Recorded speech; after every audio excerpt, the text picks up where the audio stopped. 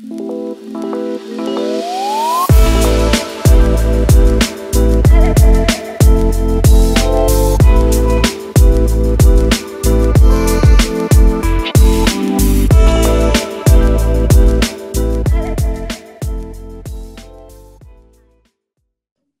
we're going to call this Name That Error. The objective of today is to help you identify signing agent notary errors on loan documents. So these are some of our most common errors that we see every day, every week. I compiled our biggest errors of this week, which was a big week for errors because it was month end on Monday. So that means that our quality control team was overwhelmed. This month end, I do feel like we did really well. In general, notaries did a pretty great job. So this is just some of our common errors. It'll help you to identify errors for yourself and to try to avoid them in the future. You've probably made some of these errors, so don't beat yourself up when you do. Just take it as a experience, right? And learning lesson and move on. So how it's going to work is I'm going to show you a copy of a signed document. They may or may not have errors. So when you identify an error, raise your hand, your virtual hand, and Eli, who's our AV guy and my husband and coworker, he's going to call on you. So raise your hand and let's get started.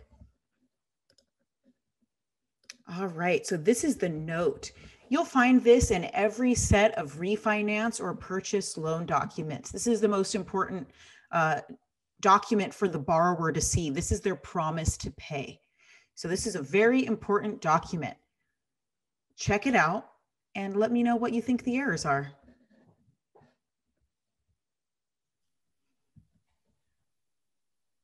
Okay, let's take Athena.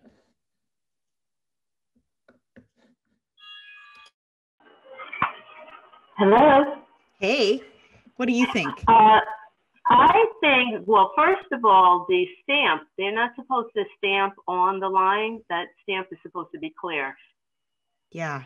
So good point. We'll kind of elaborate on that, but yeah, that stamp is not supposed to be there. This is the note. So except for in Virginia, you don't notarize the note. But yeah, that's right. So the stamp. There's another error. Who can identify it? Let's take Linda Stern. Or maybe she went. There she is. All right, Linda. Hi, yeah. On page 2, there's no initials. You got it. Perfect. So there you go. Those are our errors on this form. Let's go to the next slide. So yeah, so look out for hidden initials. This is a big one. I don't particularly know why. They're kind of small at the very bottom. You might not be looking for those initials. This is something that happened yesterday. On this exact form, the borrower didn't initial, the notary missed it. And so what we had to do to correct that is go back to the borrower, get this form initialed, and then ship it back to the lender.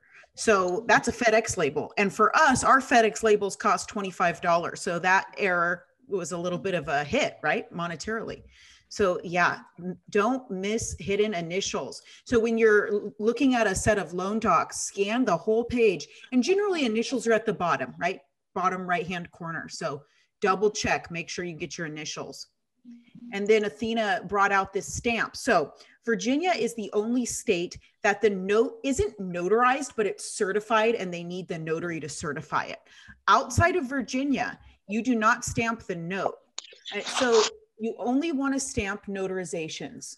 So the word seal next to the borrower's signature is only referring to their signature. So don't stamp it. You don't need to stamp it. This is a real common error among new notaries. If I'm quality controlling a set of docs and I see a stamp on the note where it says seal by the borrower's signature, I know you're a new notary because you see seal and you think that's referring to your stamp. But when the word seal is right next to the borrower's signature line, it's just referring to their signature. So no need to stamp. Great job, ladies. Awesome. Let's go to the next example. So this is of a deed of trust. So this is the signature page and the notarization on the deed of trust. Your state might have a mortgage instead of a deed of trust, but deed of trust or mortgage, pretty much the same thing. They're always going to be present in a refinance, or pretty much almost all loan signings are going to have a deed of trust. So let me know, what do you guys think? Let's take David McAllister. All right, David. Okay, hi. So Hi. just looking at the wording, I see two things. One, the notary public did not put in their full name as it is on their stamp. Uh-huh. And the names that he or she wrote in should have been their complete names of Sean Gregory Jackson and Caitlin Ann Jackson in there. Got it. Perfect. That was right. Thank you. Good job. Exactly. So this is really common for one of our products in particular, which is an equity product. This error comes every single day. Every day we get this error. So just to reiterate, the signer's name on the notarization must match the signature line. So just like our David said, it's Sean Gregory Jackson. They need to write Sean Gregory Jackson. And Caitlin Ann Jackson, same thing, Caitlin Ann Jackson. Now, one of our clients informed us that you can have more on the notarization and not less. So the counties will accept that. So if, for example, the signature line was Sean Jackson, you could put on your notarization Sean Gregory Jackson if that matches their ID. You can do that, but it's best to just match the signature line, just to be safe. That way you don't get any rejections. And then, yep, that second one was the notary's name on the notarization must match the notary name as it appears on their stamp. Exactly. And this lender, oh, there you go. This lender actually put that enter notary name exactly as it appears on notary stamp. Not every lender is going to have that verbiage. So it's important. Your stamp, the name must match the stamp exactly. So in my case, I chose a longer name, V. Ann Cherubel. If you're not a notary and just want to be a notary, make your notary name small. Maybe just your first initial and your last name. Otherwise, you're going to be writing out that full notary name every time. Great job. All right, next up is a form that I've seen for one lender in particular. It's called the Attention Settlement Agent. Let me know what you guys see on this one.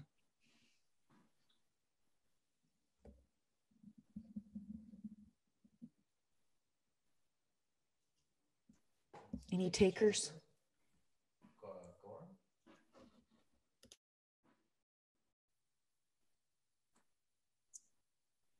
Oh, Jennifer. Yes, there's no initials on the sections 1, 2, or 3. Got it. Good one. So this is this isn't going to be in every set of loan docs, but this is missed all the time. All the time. So what happens if it's missed? Generally, escrow is not going to catch it, and maybe initially the lender won't. But we get for one client all the time what we call like post-closing errors. So the file's already closed, the loan's funded, but they can't close out everything on the lender's end until we get these. And sometimes it's really hard to get a hold of borrowers after they've already had their loan funded, right? They think they're good. They don't need anything. They've already got the money. They're good to go. And so it can take our team weeks to get a hold of the borrowers to get these initials. So slow it down. Look for the word initial here. Great job. This is a real common error. Perfect. All right. So yeah, again, look out for hidden initials. They're going to get you sometimes. So just keep an eye out. All right. Next up is the Patriot Act. And I included 2 samples. So we'll start with the one on the left first. So this is a real standard Patriot Act form, this one on the left. What do you see? Take a look.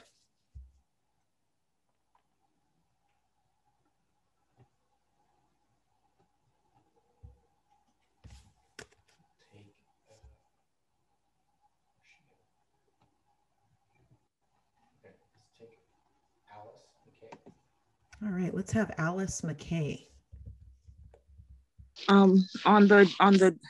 There is no primary identification, so you have to check off that first ID and then write in like the state, either state ID, passport, or something like that. You have to have that one first, and then the secondary ID. All those boxes need to be filled in. Okay, so good. So the first error on the one to the left is that they didn't select the primary ID. On this form in particular, it does say one form of ID is required. So yeah, we need that one form. Exactly. There's one more error on this one to the left. Can anyone identify it?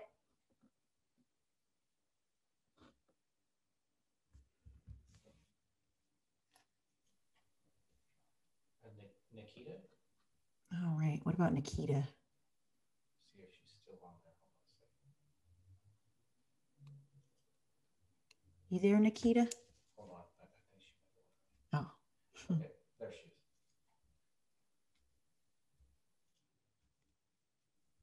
Hello? Hey. Hey. So I see that there was signed by the borrower and not the notary. You got it. This is another super common error. Notaries will think that this form is not for them, so they'll have the borrower sign it. But this one's for you. This one's for you as a notary signing agent. So this is another common one we see every week, maybe several times a week, almost every day. So yeah, sometimes the borrowers will sign here, but this is for you. Now we've had some back and forth, even on our classes, about what your title is. I'm going to say your official title is Notary Public. If you put signing agent, that should be okay. You may or may not get that kicked back. I've heard some people say they've never got it kicked back. I've dealt with some lenders who have said, hey, could the notary put their official title as Notary Public? Either way, maybe a compromise would be put signing agent notary. That might be a good compromise. But yeah, don't have the borrower sign this one. There is one lender that I know of that requests the borrower to sign, but it's very obvious. And you have to sign as well. But that's that one lender. Outside of that, I've really never seen the borrower have to sign this form. Good job. Okay, what about this other Patriot Act? This is another really common Patriot Act. What do you see that's missing? And one is kind of hidden. Actually, I think the only error on this one is kind of hidden, so it's a little sneaky. Oh,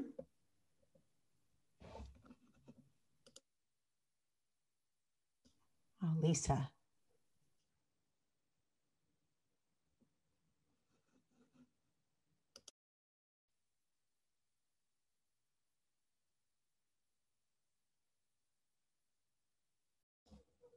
Lisa, you there?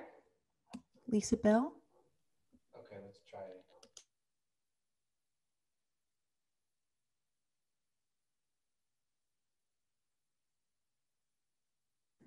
Yes, I am. Oh, you're there? Yes. Okay, good. Let's see. Let me find one.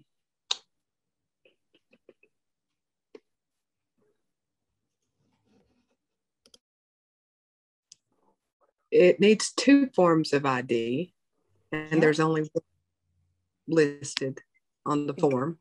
Good job. That's it. That's the error on this one. So the very top says the named individual must present two forms of ID. So we only filled out one.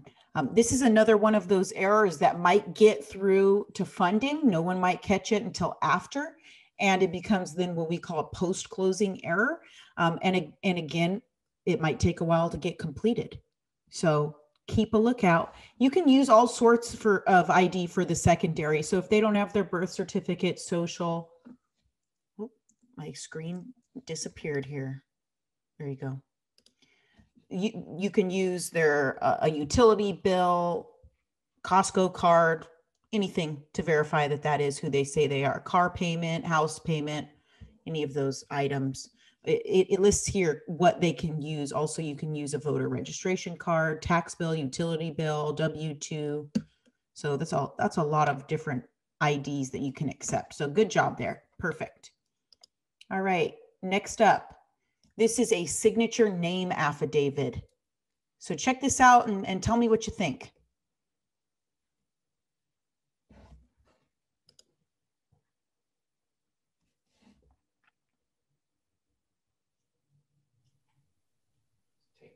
Teresa Chase.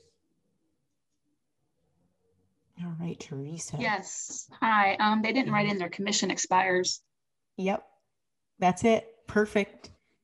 My commission expires. There's one more error on this as well. Let's see if we can catch it.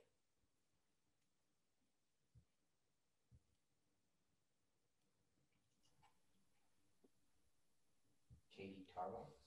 All right, Katie. So on the notarization, Mhm. it says Sean Jackson instead of Sean Gregory Jackson. You got it. Perfect. Excellent. That's another really common error, just like we saw on the deed of trust, is that the notary will put an abbreviation or part of the name and not the entire name. So we need that full name. So let's look at this. So yeah, so the signer's name on the notarization needs to match the signature line of the document. And generally it can be more than what's on the signature line, but not less.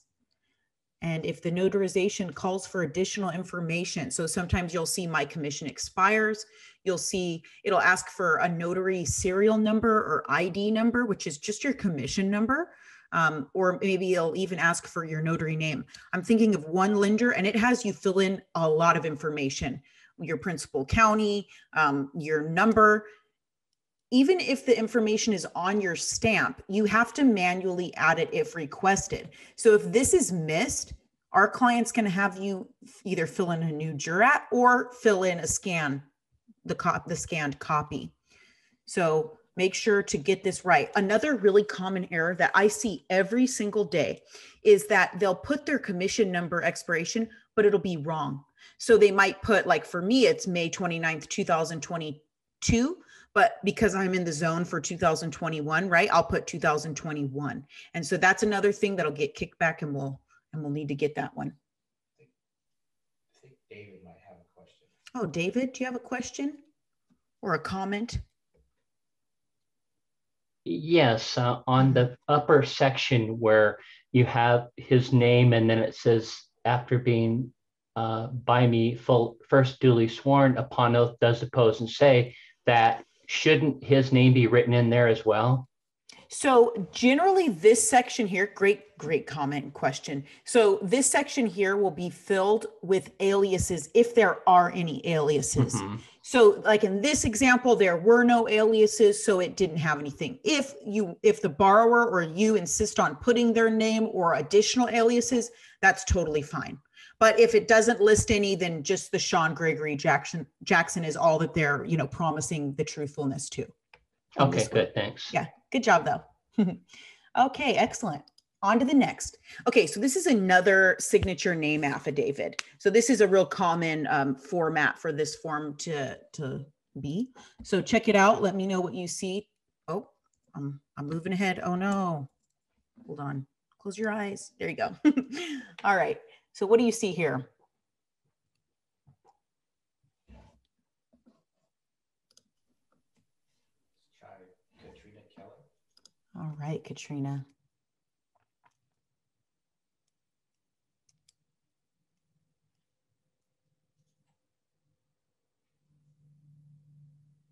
Can you unmute yourself? She is. Oh, you're unmuted?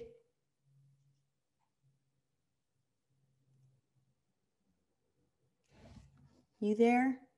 She might not have a volume.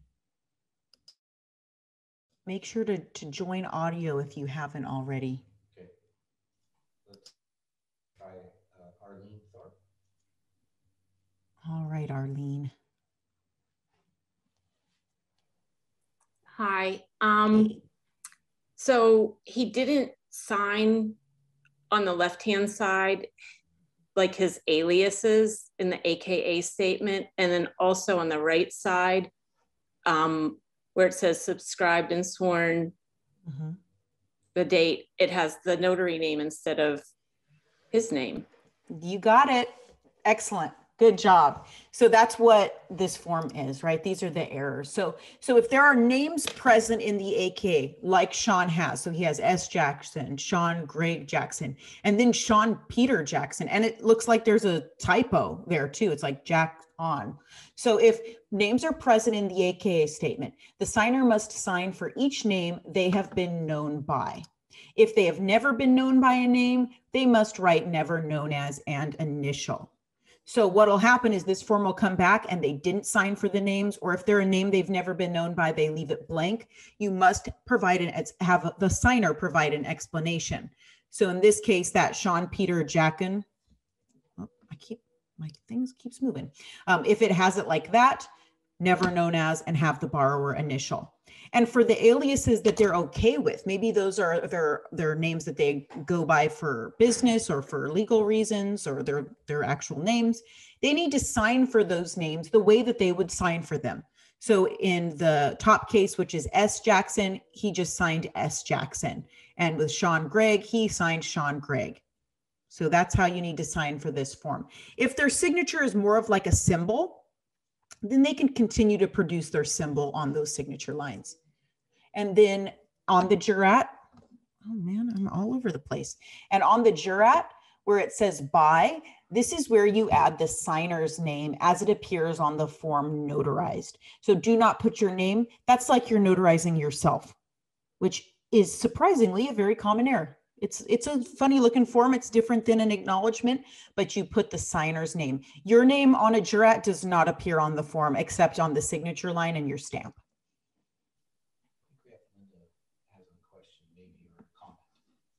All right, Linda, what's your comment or question? I have a question. So like if someone's name is misspelled and they don't care, can they just go ahead and sign it, or do they still have to do the never known as? If they don't care, then they can absolutely sign it. I'll give you an example. I have a credit card where my name is misspelled. One of the I's in Virginia is off, and I'm lazy. And so I never got a new one. And I figured, oh, this will work. No one ever questioned it when they verified my ID versus my my card. So I signed for, it's Virginia for a long time. So when that appeared on my loan docs for my aliases, I signed for it because I've actually signed for that name, even though it's not my name, because I was lazy. Now I look back, I probably should have changed it right away, but I didn't. So if they want to sign for it because maybe they've had a credit card or a bill that was accidentally included a typo in their name, they can sign for it. Or they can write never known as. It's up to the borrower, and you can kind of give them that option. Great question. Okay, next up is errors and omissions compliance agreement. So what do we see here? What's missing?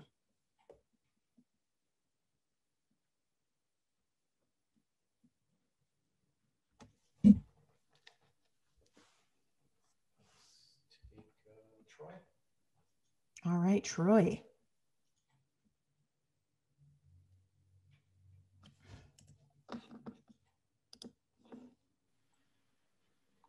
Hi, Virginia. Hey, Troy. I noticed that the venue is missing, like the state and also the county. That's on the thing that's missing. Absolutely, yeah. So the venue's missing. Also the stamp.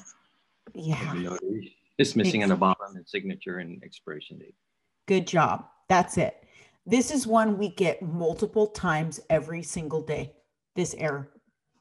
So look thoroughly at the page that you're getting. And that's why if you get the documents early enough to prepare and prep a little bit, examine each page and memorize your notarial certificates and what they say, because in this case, it's just very hidden. Also, this form is on a legal size form. So you might print it on letter and get that cut right off. So you're not even going to see the notarization, right? If you don't print according to PDF size or fit to page, that way you don't get anything cut off. But yeah, this is missed every single day.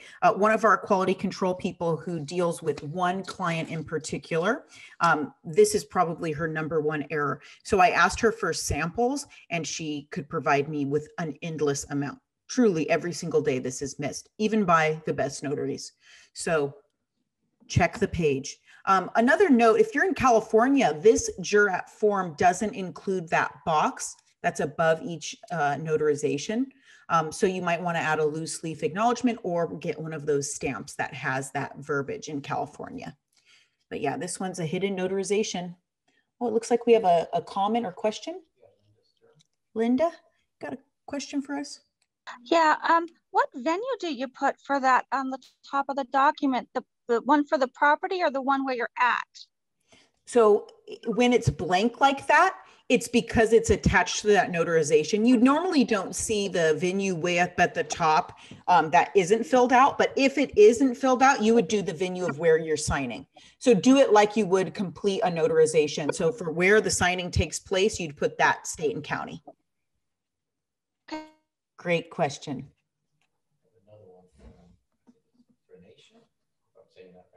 Bernacia? I hope we got that right. Yeah. Yes, you did. Thank you so much. Oh, quick great. question for you. Sometimes in loan packages, I see verbiage from the lender asking for the borrower to sign exactly as their name appears. Mm. But I found that some borrowers just kind of have I don't want to say chicken scratch, but it's not legible.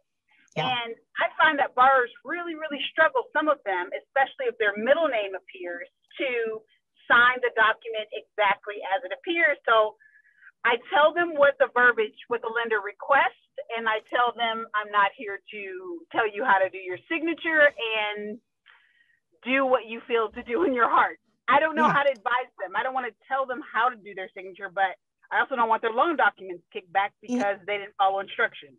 Yeah. I say what you're saying is right. This is what I say when I'm on a signing. So I'll get their ID. That's the first thing I do is I get their ID so I can see how they signed on their ID. That's going to give me an idea of maybe what their signature is going to be, right?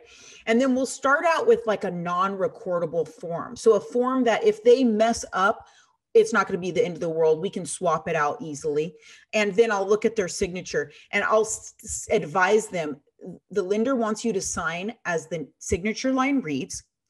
So if your signature, you can see it. Like in these two's case, you can see Sean and you see a J and kind of like a squiggle. That's Sean Jackson. And then Caitlin Jackson, same thing. You can see it. You know what each word is. But if their signature is more of a symbol, then I actually prefer that. And I'll just say, continue to sign with your symbol. Because we can't really dispute if it's like a crazy squiggle, right? Like it could be anything, that's their symbol, that's their name. So when it's a symbol like that, just let them keep doing that. It's only when it's real obvious what each of their names are, right? If you can see Sean and Jackson, if they asked for the middle name, we need to keep reminding them to use their middle name. But ultimately, we can't force the signer to sign anyway, right? So I would just let them know what is expected and review their signature. If you see the middle initials clearly missing, then have them squeeze it in and add it. But yeah, you kind of have to babysit our signers, right? But at the same time, we can't tell them how to sign. So we just kind of give them the guidance and then cover our backs. So whoever hired you, you might want to let them know that the borrower refused to sign with their middle initial, for example, if that happens. But great comment. Okay, we have another question. Oh, cool. All right, Randy. On the venue part, so if it's filled in, but it's not where we're sitting, do we change it? So it depends on the form. Some forms will have the venue and it's just because that's the property venue. But if it's attached to a notarization, like in this case, then I would cross it off if it's incorrect and add the right venue.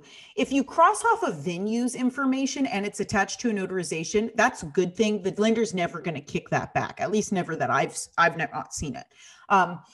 You don't want to change, maybe like this is actually something that recently happened. So I want to give you this story. So in this case, the property address is not filled out, but most of the time on loan docs at the very top, the property address is going to be filled out, right? And that's just the subject property, the property that we're notarizing, the loan docs, right? That they're getting the loan on.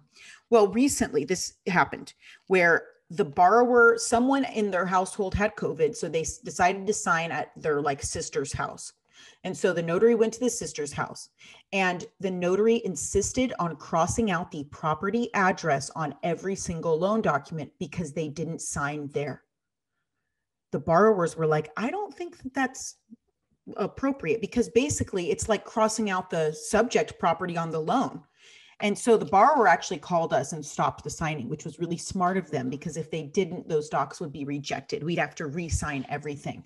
The notary was very upset with us because she thought that it was illegal to have the subject property be different than the signing location? The signing location does not matter.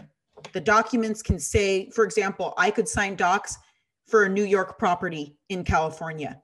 The only thing that would change is the notarizations. You wouldn't want to change the address on the documents. So don't change the address on the documents for the subject property that they're getting the loan on, but you can absolutely change the venue. Good one. And what about Sarah?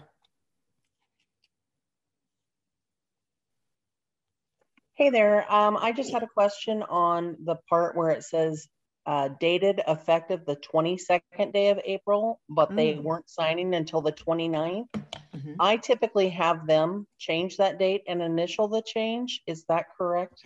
So this particular date where it's right above the signature line, yeah, you can cross that out and change it. However, now let's see, on this form, it doesn't have it, but there may be a creation date, right? The date that's at the top of the page.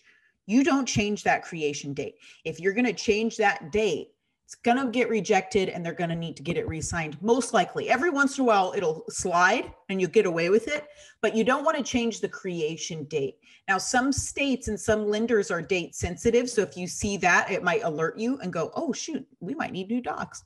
But in this case, that date that's right above these signatures, you can absolutely change that. And in fact, a lot of times this is blank. So you can go in and add that date. When in doubt, you don't have to change it. Just make sure that the borrowers are signing the right date, right? Current date. The only date that you really need to worry about, pre-printed date, is the right to cancel. That's the date that we have to think about, which we're going to go in a few minutes and look at. But yeah, great question. Yeah, awesome. Okay, Ty. Hello again. How are you? Hey, good. How are you? Good. Quick question. I had one before where the venue was missing up top. Okay. Should I handwrite that in or use a loose leaf? Because I know sometimes they don't like you handwriting stuff in.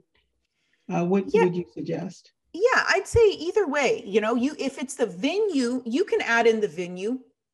That wouldn't be a problem. Some lenders don't want an entire handwritten acknowledgement, but just the venue, like, because I've seen that too, where they, like, especially on this form, they won't have that venue, right, and so it doesn't have it. So you can absolutely handwrite that in. Yeah, or provide a loose leaf. And that's why you always in your journal have a bunch of jurats and acknowledgements. That way you can just easily slide one in there and, you know, no big deal. But yeah, great question. Dyron? Yes. Hey. Oh, I think we're having some technical difficulty. Okay, there you go. Hello. Hey. Hi, can you hear me? Hi. I can hear you. Yeah, about the error and omission, if the date is there and if we don't cross it out, is still okay still? Or... Yeah, so like in this case where it says dated effective this 22nd, if you don't cross that off, because that was the creation date, that was when the docs were created. In this case, it wouldn't pose a problem if you didn't cross this off. But in general, just be careful to not cross off anything at the very top, or else you might pose a problem. But in this case, it wouldn't be a problem, most likely. I mean, 99.9% chance. Okay, thank you. Yes, no thank problem. you. But most of the time, this is blank, and you actually have to add it in there. Now, if you don't add it in there, it may slide, but every once in a while, our client will say, hey, this date was missed, and we have to go get it redated, you know, which is not a big deal, but it's a pain, you know. All right, on to the next one. Okay, so these are some tax forms. So we have 3 tax forms. There are issues on all 3, but they might be a little different. So check it out. Let's start with this form to the left, which is a 1040. So let me close your eyes again, people. I'm messing up. Okay. Hey there. Hi. Julia, you there? Yes, I am. Can you hear me and see me? I can hear you. Okay. Yeah, on the first page, the signature part is missing and the date.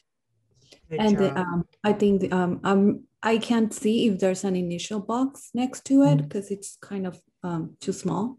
Yeah, no initial box there. That's asking for some number, but yeah, You got the error on the 1040. Very good.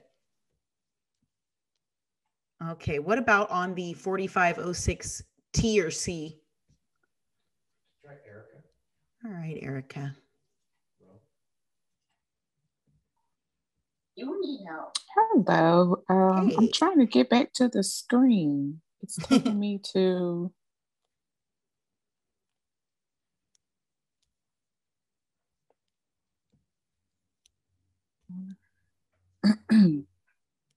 For some reason, it's taking me to the who's all in the Zoom. Oh, the participants? Yes, I don't know why. Okay, so yeah, if you want to minimize participants and then just kind of, you could expand or at the right upper left-hand corner of the screen, make the screen bigger and it should show you my screen.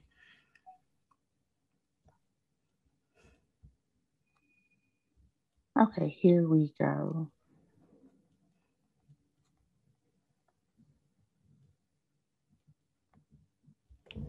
Okay, and I think I heard someone say that they did not sign in date, correct? Yeah, so the form on the very left, that's the 1040. So that one isn't signed. What about these two, the 4506T and the W9? Do you see any errors there?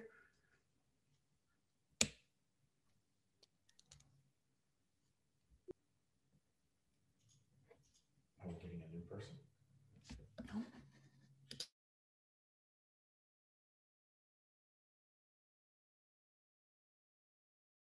You there, Erica? You want me to pick someone else? Let's get Wanda for now. We'll try Wanda for now, but keep trying.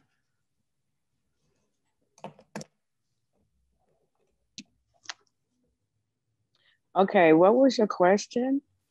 So we have the 4506C and the W9. Do you see any errors on either of these forms?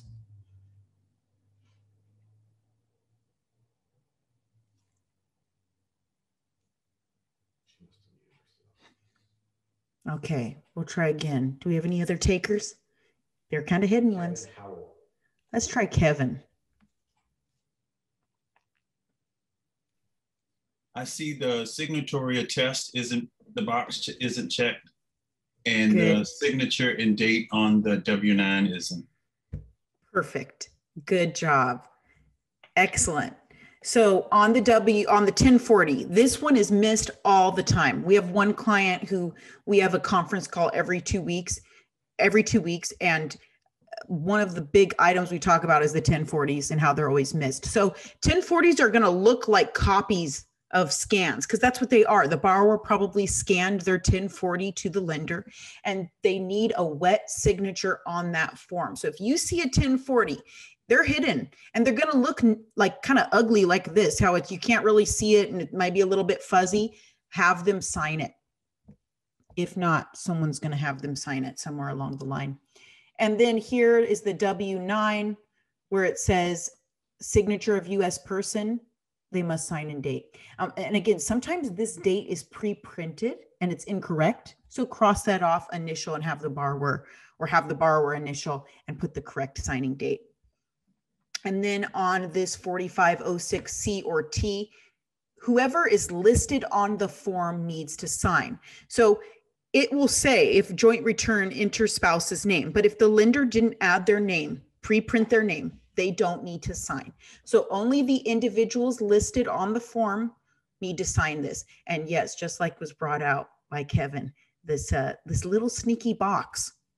For the most part, if this doesn't get checked, that box, maybe someone else down the line who gets the docs later might check it. They might not. They might come back to you and literally have you check it or have the borrower check it. So make sure to check it there. It looks like we've got some comments or questions. Troy, go for it. Hi, Virginia. So on the tax form, when they sign it, did they sign dated as today's date or like the date of the signing? Yeah. Or you? Yeah. Okay. So they just need good question. They might have already signed it and they just need us to sign it again using today's dates. It's just a funding requirement. Funders can be wild. I mean, the things that they require can be, unexpected sometimes. So when you get a new tax form, have them, and it's already signed, have them re-sign it using today's date. Okay. Or the Yeah, signing great. date. Okay. Yeah. Or I'm sorry, the signing date, whatever the signing date is. Don't sign everything for the 30th, just the current date. Cool. Okay. Great job. All right. Oh, okay. Let me go back. We got a comment from Randy.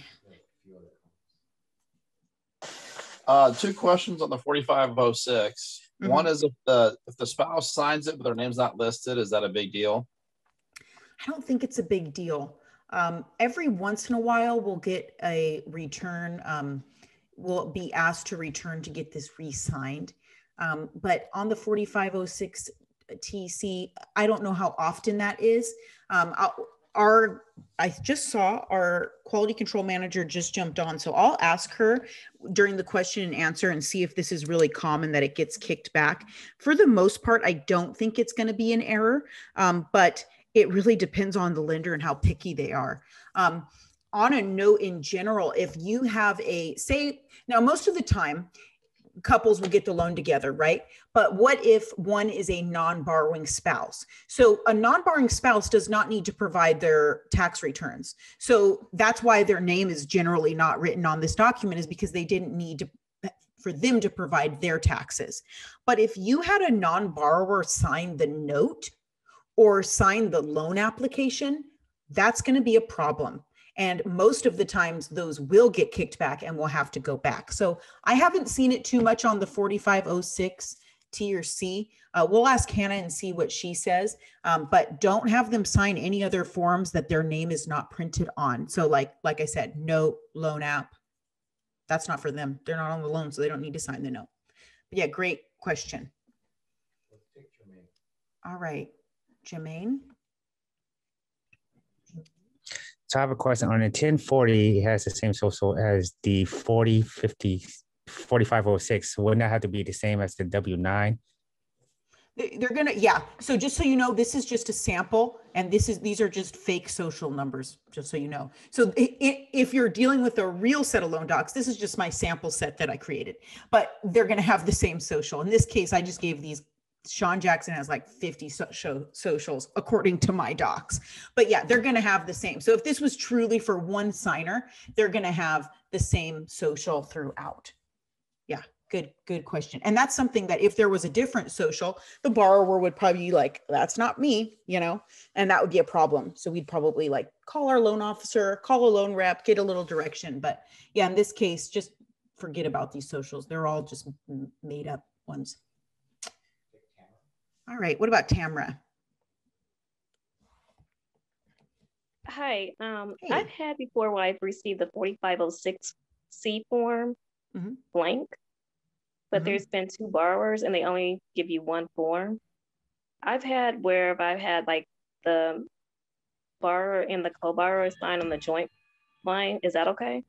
Yeah, that's okay. So sometimes what will happen, and I don't know why, but what will happen is in a set of loan docs, you'll have some completed 4506Ts and then some blank ones.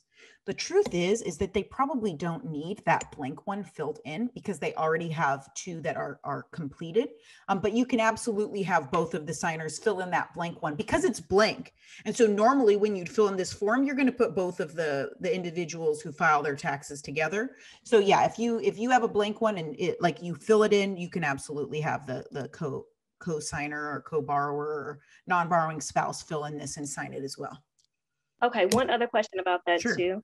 I've had it also where they would have like how you have Sean Jackson's name, but then say it's Sally Jackson, and they have their 2 separate ones already pre-filled. But I've been taught before where if they sign jointly, kind of have them swap papers and they fill in the 2A section and then they sign the bottom. Is that correct? If it's pre-printed, it's not necessary. And okay, I don't so it's kind of like doing double work.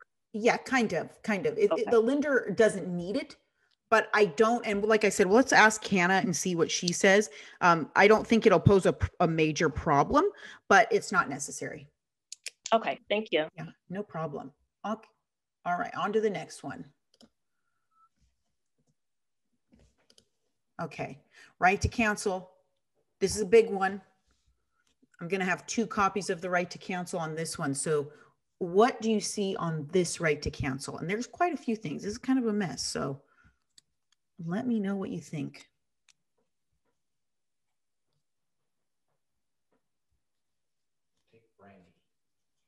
All right, Brandy. Hello, everyone. Hey, Brandy. Okay, so first things first is actually, I was just looking at the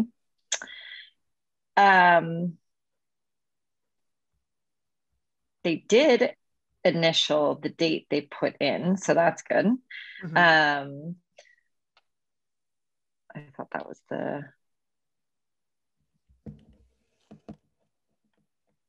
okay, so wish to cancel. Do not sign there. Yeah. That is only if you want to cancel today. Mm-hmm. That's the first. Yep. And then how to cancel, they did not input the date, midnight of, with the rescission date and initial. Yes. Yes. And there's one more. Okay, sorry. No. You're doing great. There's just one more, and it is kind of sneaky, but look back at that first date and then look at the signature line.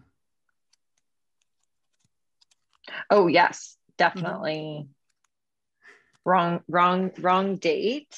No. Sorry.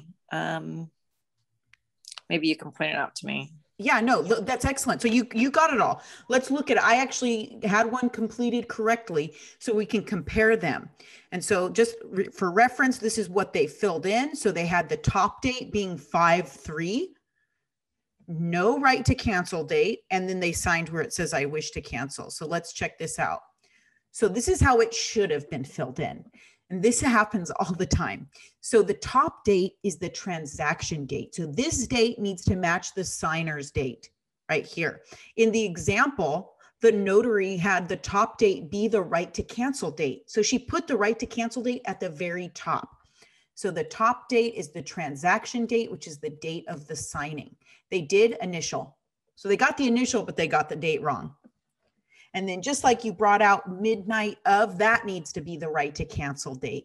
So this will happen with, I think, new notaries, is that they'll see that first missing date and they'll put the right to cancel date, and they'll forget about that midnight of here at the bottom, which is really the right to cancel date where you need to put that.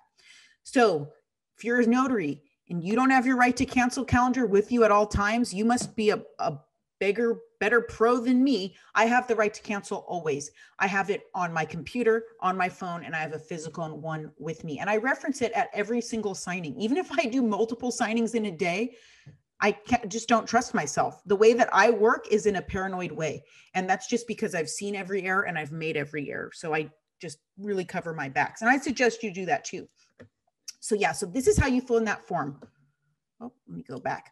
So top date is the date of the signing. It's going to match the signature line date. And then reference your calendar. If we're signing yesterday, the right to cancel calendar, it says that the right to cancel date is 5/3/2021. Don't forget initials. Some clients will request initials there. Sometimes they won't. When in doubt, you can initial, have the borrower initial. So when in doubt, add an initial. It's never going to get kicked back because you initialed it on this form. You had the signer initials those dates. Don't initial everything. That actually might get kicked back. But on the right to cancel, you can have the borrower initial both of those dates, even if it doesn't call for it. And then the second error is they sign I wish to cancel. Again, this is something we see all the time. What will happen is the notary will have them sign both places. And borrowers really want to sign the I wish to cancel, even if they don't wish to cancel. If you give the borrower the document, they see their name and it's just like automatic. They're in the zone, right? So I've heard notaries that actually put a sticky note on that spot and say like, don't sign here. That's not a bad idea. When I'm out of signing, I cover that spot and point to the spot where they sign. So one signature right where it says acknowledged receipt. And I'm going to mention it. Oh, is that Lisa? I wanted to bring out that we know that this happens with new signing agents, and what I find is it really happens to everybody, because sometimes we may be busy notarizing a previous document and then you realize the borrowers have gone ahead of you and made a disaster of it and you don't notice it. And so it's real important that you control the documents as a signing agent so that the borrowers don't do something on accident and it go unnoticed. Great point. I'll tell you a real life story that happened to me. And this was not long ago. So I've been a notary for 10 years. I was 9 years at that time. This was a year ago. And it was a right to cancel that was 3 pages. So the first page had the dates. The second page had the I wish to cancel portion. And the third page had the acknowledgement of receipt. And I was, because I've been doing it forever, so I, thought I was really good. And I was having too much fun at a signing, which I do every single signing. I have way too much fun. I love getting to know my neighbors. And I had them sign the second page and the third page. I didn't check it when I quality controlled. I didn't catch that error. A few days later, our quality control team didn't catch it, which is actually an easy fix. All you do is print out that second page again and swap out and toss this, you shred the second page that was signed. But our quality control team didn't catch it. And then the lender caught it and the borrower was super upset and even said, this notary has no idea what they're doing. I don't want them to come back to my house. So I couldn't even fix it. And of course, I think I cried about it, of course, because I took it real personally because I made that mistake and I knew better. So just like Lisa said, new notaries are going to make that mistake, but even really good notaries who are just overconfident are going to make that mistake. So slow it down. This is the most important form for you to get right. So get it right. And also, Hannah made a point in the chat. Most states will tell you that you should be notarizing in front of the borrowers. And so it is true that is most states will say that. So it's important that I know some notaries that actually do it at home because they want to pay attention to what the borrowers are doing, as Hannah brought out. So it's important that you watch the borrowers signing every page. So if you want to notarize after the fact at their home, we understand that, or whatever way that you feel is best, as long as you're watching what's happening. Yeah, and Elizabeth White, who has been with us for many years and is a pretty awesome signing agent. She has a comment, I believe.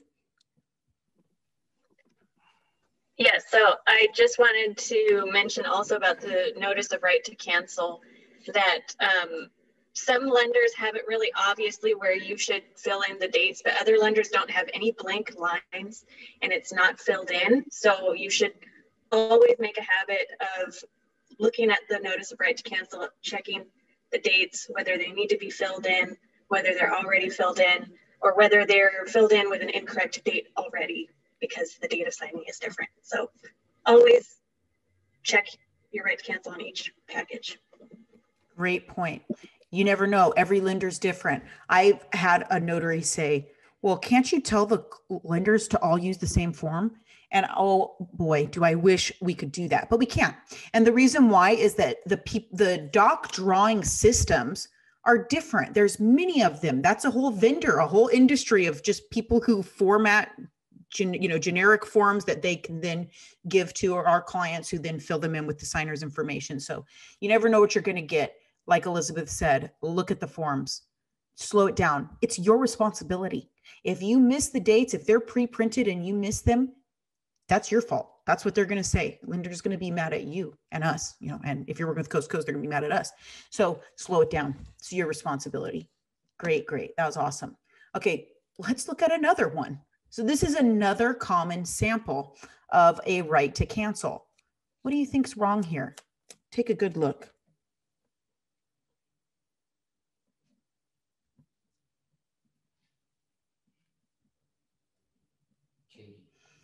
All right, Katie. Well, the transaction date is dated wrong, which of course has the rescission date incorrect as well. You got it. Very good. That's it. So if the dates are pre-printed, make sure they reflect the signing date. If they do not, have the signer correct an initial. And again, always reference your right to cancel calendar or rescission calendar. Just a quick note, some lenders do not allow corrections on docs. So if the date is wrong, then that shows us that the docs are wrong. But that's very rare. I'm thinking of 2 lenders out of the hundreds that we work with. But for the most part, if the dates are wrong, you go ahead and correct them. So that's what we did here. The borrower crossed off that date. We directed them to put in the signing date. Again, that date matches the borrower's signature date. And then you look at your calendar, and yesterday's right to cancel was the 3rd of May. Excellent. Very good. All right, we're going to look at loan applications. I believe these are our final two forms that we're going to look at. This is the new version, which, by the way, me and Elizabeth White were doing quality control. Was it last Monday? This Monday? I don't remember. The weeks all blur together.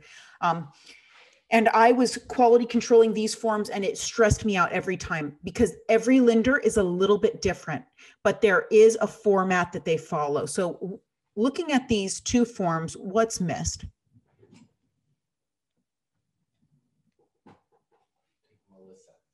All right, Melissa.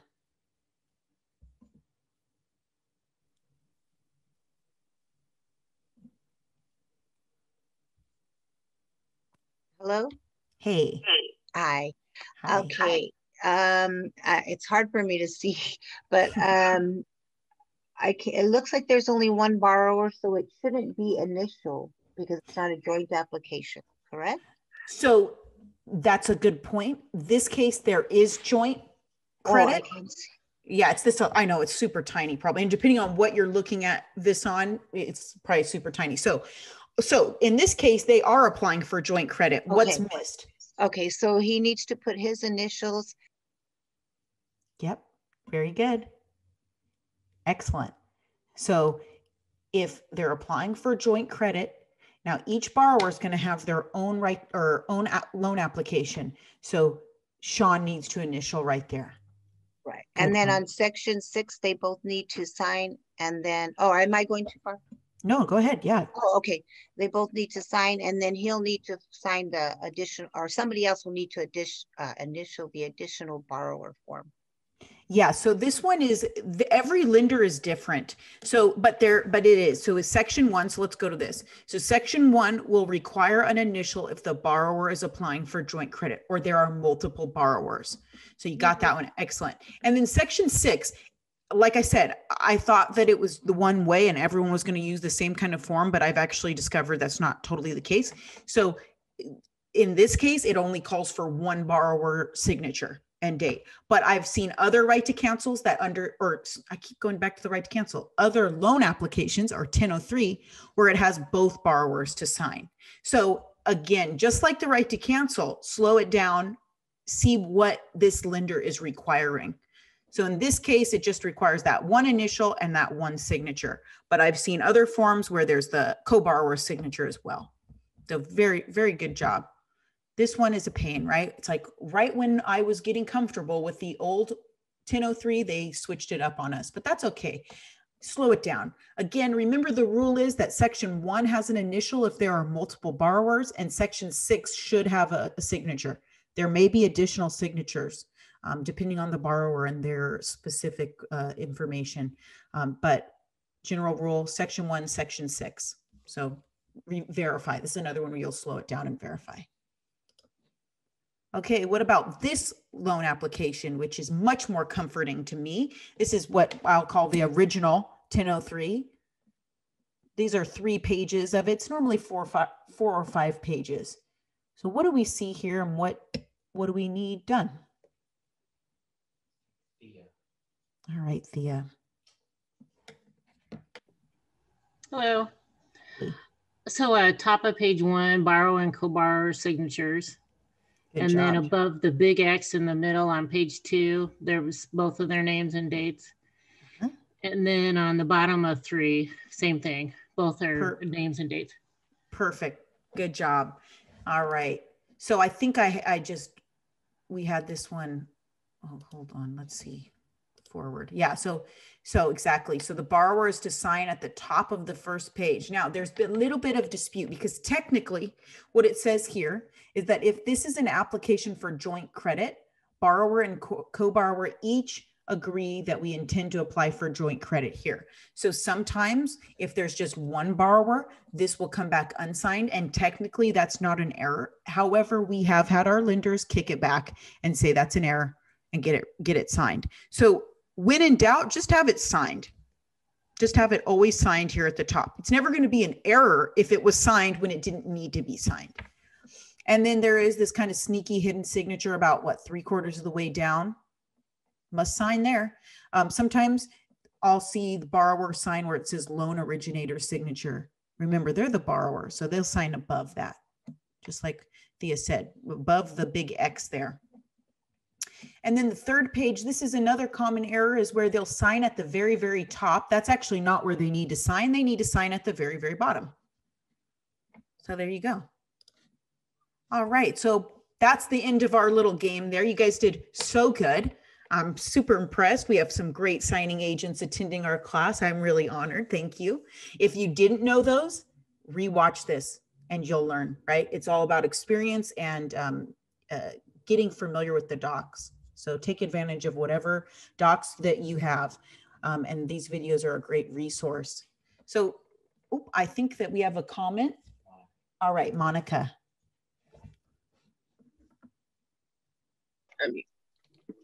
Okay, can you hear me? Yeah, I can hear you. Okay, real quick. I have a question about the 1003, the new form. Okay. So like I had one the other day, it was like a husband and wife and their son. And so my question is about the initial. So are they all supposed to initial on all pages since they're all signers, or how does that work? Because, you know, the husband and wife was on the first half and then the son was on the second half with his application. So the simplest way is to have each signer initial just their application. So if we have 3 borrowers, they're each going to have their own, you know, they're going to each have their own section, which is the long application. So they're going to each have like their own like 10-page application. And they only really need to initial just above or underneath where their names are. You can have them all initial each of those spots on all 3 of their applications though. So again, that's not going to be a problem if you over initial the 1003. But technically all that's required is just an initial for the person that the application belongs to. So in this case, Sean and Caitlin are applying for joint credit. Only Sean needs to initial his application and only Caitlin needs to initial her application. But if you had them all initial, it's, I'm going to say, not going to pose a problem. Most likely not going to pose a problem. Great question. Okay. So we'll take some more questions after. Let's just go over just our pro tips just to kind of reinforce what's going to help you avoid errors. So the best way to avoid making errors is triple checking your documents prior to shipping. So while you're signing, I'm checking the documents. Before I leave, I slow it down and say I need to take just a few minutes to make sure we didn't miss anything. And then before I ship, I do my third and final check. Beware of overconfidence. This is the pattern. Notaries are nervous at first and they do a beautiful job. And then they think that they're good because they are good because they haven't made any errors yet. And they stop triple checking their docs and they'll start making errors. One of my favorite signing agents is a friend of mine, and she fell into that same pattern. And in 1 month, she made an error on like maybe, I don't know, 5 or 6 files. And then she started getting right back into that triple checking. So you want to always prepare like you're new and like you're going to make an error. Just like I said, and it's kind of one of my business philosophies is that I'm paranoid all the time. I assume that myself and everyone else is going to make an error. So I work in a way to try to prevent that. And I suggest that to anybody. And then if there are any issues at the signing table, you need to communicate them. So if the borrower refuses to sign a form, call the contracting company. And then when you update the website, like for when you're working for us or really any other contracting company, put the reason and what happened in writing to cover your back. Because in a week from the signing, you might get an email saying, why didn't this form get signed? You need to go back. Maybe the borrower refused or it doesn't apply to the borrower. We need to know that at the signing while it's happening. So provide real-time updates. And if/when, because you're going to make errors. Everybody makes errors. I told you some of my errors that happened within the past year. take accountability and fix the error immediately. It's not easy to be told you did something wrong, right? We can get defensive, we can get sensitive. Take accountability and fix it. If you do that, no one's going to be mad at you, or they're not going to stay mad long, right? What can you do when you say, I'm so sorry, I'll fix it? Everyone's going to go, oh, okay, great. That's what we want to hear. Do not delay in getting the correction fixed. So if you have a busy day, rearrange your day to fix that error first, because funding delays can occur from errors, rate lock extensions that cost our signers, our clients, and our signing companies money, and ultimately possibly you. If we have to create a FedEx label on your error, you're going to pay for that label. And we want you to make as much money as you can make, right? So take accountability. That's all I want to hear. We've had times where notaries will make an error, but the way that they fix it, we forget about the error. We're just so impressed that they fixed it. They took accountability and they got it done. You don't need to grovel. We're all going to make errors. Just say, oh, so sorry, I'm on it. I'm fixing it. And we're going to be happy and you're going to keep getting work. And don't forget that we're here for you. So if you have questions just in general, reach out to training@C2C Signings. If you have suggestions for future classes, we want to hear them.